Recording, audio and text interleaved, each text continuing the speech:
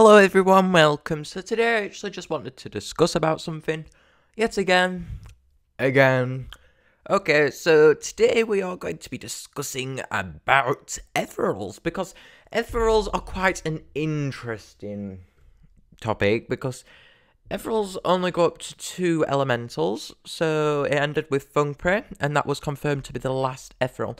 But if we go inside the castle tells us different, actually, in the Paradise Castle. So if we go in there, it actually is like, there's lots of beds remaining. So what were these beds for, exactly? Because you get each of every species, and there's still so many beds left. So what was going on? Is that for Tribal Island? Was they planning that before? But I don't really think so. Do you think it was for more referrals? Anyway, just wanted to put that idea forward. Goodbye, everyone.